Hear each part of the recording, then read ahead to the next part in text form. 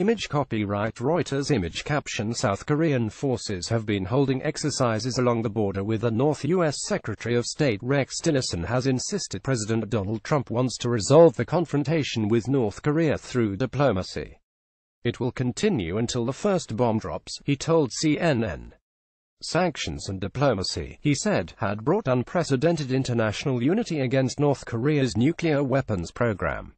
Last month, Mr. Trump told Mr. Tillerson not to waste time seeking talks with Kim Jong-un.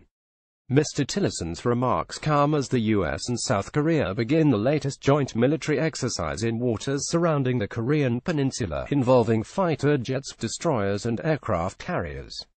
The drills regularly anger the North, and Pyongyang has in the past denounced them as a rehearsal for war. Image caption Rex Tillerson said Mr. Trump wanted the issue solved diplomatically in Sunday's interview. Mr. Tillerson again refused to comment on whether he had referred to Mr. Trump as a moron after a July meeting at the Pentagon. "I'm not going to deal with that petty stuff," he replied, saying he would not dignify the question with an answer.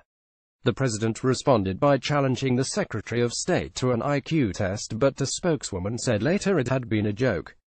Lines of communication. In recent months, North Korea has defied international opinion by conducting its sixth nuclear test and launching 2 missiles over Japan.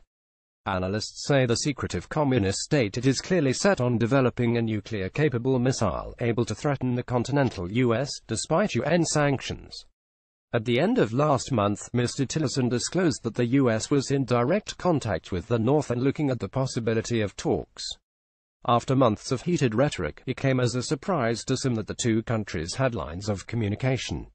However, the next day Mr. Trump tweeted Mr. Tillerson to say, "Save your energy, Rex, well, what has to be done?"